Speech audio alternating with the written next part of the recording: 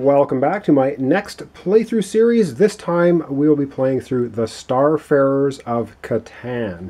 Yes, it's a Catan game. And yes, it came out 20 years ago, I think 1995. And it's a pretty awesome version of Catan. I actually like it the best of all the ones I've played so far. And I have not played the Star Trek one, but I have seen it played, watched some playthroughs, and I still think this one is better. So just really, really cool. Nice components in this one. And yes, just about impossible to find now that we're into 2015. So I'm going to be doing a complete 3-player game. I'm going to glaze over the rules somewhat. There is a fantastic rule summary video out there. I will put a link in the description. I forget the individual that did it, but it is just excellent. It goes through the entire game and all the rules. Again, I'm just going to glaze over it very quickly. If we look right down here as far as setup goes, this is how they suggest you set it up in the game manual. And there are these little tokens that go on the planets. If you play Catan at all, the resources. And these are the numbers you roll on 2d6 for the resource. And of course, with 4 players, you have blue, yellow, red, and green. So this is the starting layout. There's an advanced rules layout where you can place your pieces down in turn order and so on. I'm just going to go with the basic setup rules in the game as they are talked about. And now there are red tokens that go on the red dot planets. There's blue tokens that go on blue dot planets, and yellow on the yellow planets. And these are just randomly assigned. And if I just zoom up here, you can see this is one very large map, stretches a long way. And what you can see on the left and on the right, these are the alien races. And you have, I forget their names, I would probably butcher them anyway. These guys, when you make a trading post, you end up being able to collect one of their trading cards. And they're worth 2 victory points if you hold the token of that particular race. So there are 4 of them. I think I'm just going to zoom down here a little bit and talk about specific components, and then we're going to see who my competition is this time. I'll be playing green. We'll take a look at the yellow and the red. Alright, so this is the rest of the game components. Of course, lost the dice. The dice are these nice wooden D6s. Whew, and there's a lot to explain, and like I said, I will link that incredible, extremely good instruction video in the write-up of this one. So there is food as a resource, carbon as a resource, fuel, trade goods, and ore. So just like Catan, you have, instead of sheep and stuff, you actually have other things. Everyone gets one of these game plaques, and they explain basically how you trade in resources and what you can do on your turn. So they actually have a summary of the game turn, and it's first thing you do is you roll the resource. So you roll 2 die and you look at the number, and of course if it's like a 4, then the planet that has a 4 on it produces a resource, and the planets were color coded, and as you can see on the cards themselves. So some give you fuel, some give you food, some give you carbon, that type of thing. And then you take the resource card from the reserve pile if you have less than 9 victory points.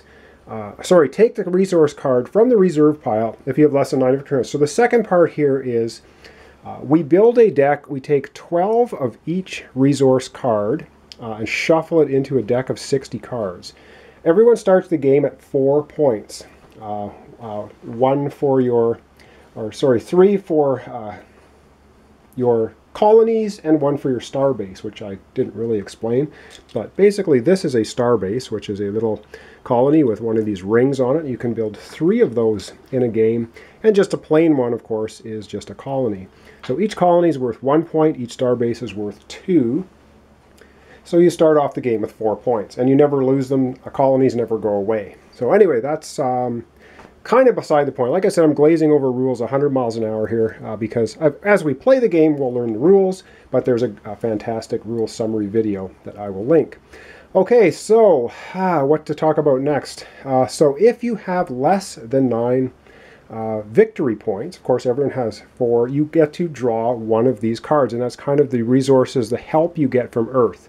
I'm going to play the slightly accelerated game, which is in the variations to the rules. And it basically states that if you have less than 6 resources, you get to draw 2 of these cards. So that will speed the game up a little bit. Next is you can trade and build in whatever order you wish.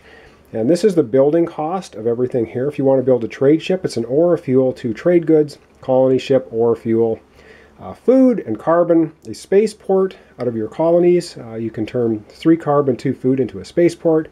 Freight rings are 2 ore. Those go onto your ships. Boosters, 2 fuel, go onto your ships. And cannons, 2 carbons, go onto your ship. And again, they show you the resources here and the planet types. And then you determine your base speed for all the ships you have on the board. And you have 3 of them maximum. And they are used to move around the board. And again, you'll see all this happen as it happens.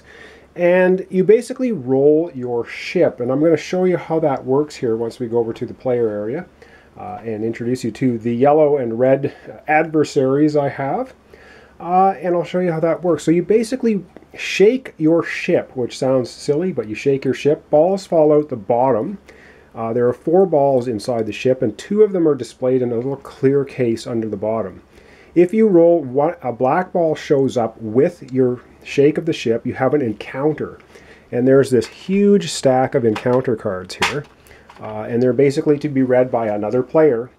So I will have them hidden from view. And you know, it's sort of a what do you do scenario. You run into pirates, you run into traders, you run into ships flying into the sun.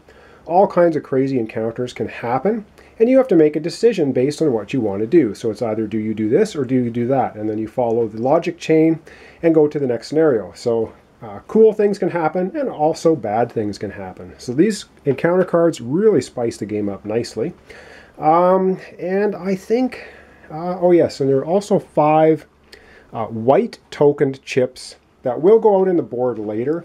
Some of the, some of the red, blue, and yellow chips have either pirate layers on them, and they're depicted by a cannon symbol with a number on. That's how many cannons you need to meet or exceed to beat the pirate layer. Or it's an ice planet, and it will show one of these freight rings and a number, and that's how many freight rings you need to have on your ship equal to or greater to overcome the ice planet. And so you can see here you have cannons. These plug into your ship. You have boosters, which snap onto your ship, but please don't snap them in because they break the ships. And as I mentioned, you have the rings here. You also have something called fame rings. These are just little plastic pieces that go on top of your ship, and every 2 of them gives you 1 victory point. And you can gain fame and you can lose fame for things that happen during the encounters. All right, running out of breath. Let's go take a look at the ships and then see who we're playing against. And I think after that, I think we're just going to go right into playing the game in the next episode, which will be part 1. And we will see how far we get. The other thing I should mention is the game normally goes the first person to reach 15 points, and it's not an even number of turns. So not everybody gets, say, 10 turns. If somebody on turn 10 is the first person for turn 10 and they hit 15 points, they automatically win. Game is over. The other 2 players then would not get their 10th turn. So unlike some other games, this is not an equal turn game. If you get to 15 points first, you just automatically win. I am not going to play that many points though, because this game can really take an awful long time to play. If you do that, I'm going to play first to 12 points. And you'll see that will be long enough. But in a normal game, it's the first one to 15 points. All right, I've talked enough. Let's take a look at these extremely cool plastic ships that come with the game. And I mean, they are the Siren Penetrator ships from the old computer game Star Control. I mean, that's what they're modeled after. They have to be. Anyway, let's take a look at them and meet our competition. All right, so let's take a look at these really cool prop ships for the game. They're golden colored. And yes, come on, Siren Penetrator. That's what they are. I mean, anyway, Google it, you'll see. My color is green. These just pop off the top. These are fame rings, and everyone starts with 1, and they just slide on top of your ship. And like I said, when you buy more cannons. The cannons actually plug into the top of the ship to show more firepower. When you buy boosters for your ship, they are supposed to snap in place here, but believe me, you try and snap them in place and you break off the little plastic pieces here, so I just leave them beside the ship. It's sad because these would look really cool all plugged in if you get all 6 of them. And I should mention you can only get 6 cannons, and you can only get 6 boosters, and you can only get 5 trade rings. And the trade rings have no problem. They just snap in place like that. So you start decking your ship out, and like I said, there's this clear little plastic bubble at the bottom. So when you shake your ship and you roll it, certain colored balls come out. So see if we can get the black one with the red and yellow. There's the black one. So if a black one comes out as one of the 2, you have an encounter. So yeah, really, really, really awesome ships for the game. What can I say? You know, kids playing with toys, but they are really cool. All right, this is me. I'm green. Who am I playing against this time? Well, the yellow team, as denoted by the the yellow here on the board and the yellow on the ship, we have not Owlbear, but we have a Talosian. Oh yes, indeed, it's Talos the Talosian, and he's been a long spacefaring race, and he's basically telepathically told me he's going to kick my butt. So it could be. We will see. And yes, the red player. Who else would be playing the red player but our returning loser? Crag the Klingon. Of course, he's going to be back, and he's going to be playing red, and he's already told Talos and I that he is going to crush us into the dirt.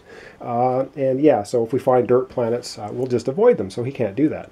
Anyway, that is very briefly, like I said, 500 feet in the air, or 5 million feet in the air, the total basic overview of Starfarers of Catan. And so you want to land on these little yellow circles here around planets, try to colonize them. You want to go up here and interact with the alien races to get their special cards, and of course take their token. You get 2 points, or 1 point for every 2 fame rings, 1 for each colony, 1 for every token that you take off the board that was an ice world, 1 point for every token you defeat on the board that was a pirate lair, and you get 2 points for, of course, holding this token. If you have the majority of trade centers on the alien base here, you get it. If there's a tie, whoever has the lowest number populated on the base will retain the token, and you have to do it in order from 1, 2, 3, 4, 5. And in order to get one of these spaces with your trade ship, you have to have that many trade rings. So you can see if you wanted to populate, if the first 4 spaces were taken up and you wanted to populate space 5, you need to have 5 space rings on your ship to do that. And the other 2 things, you get 2 points for, of course, as I mentioned, a spaceport, which has the ring that goes around it, and you can build a total of 3. All right, like I said, out of breath, lots in this game. I'm just going to go ahead. We're going to just start playing it in part 1, and like I said, I apologize in advance again. This is an extremely difficult game to find or get these days, and so if you do have it, wow, it is fun, should be played. If you can get it at a reasonable price, I would say snap it up wherever you find it, because it is, I think, so far the best iteration of Catan.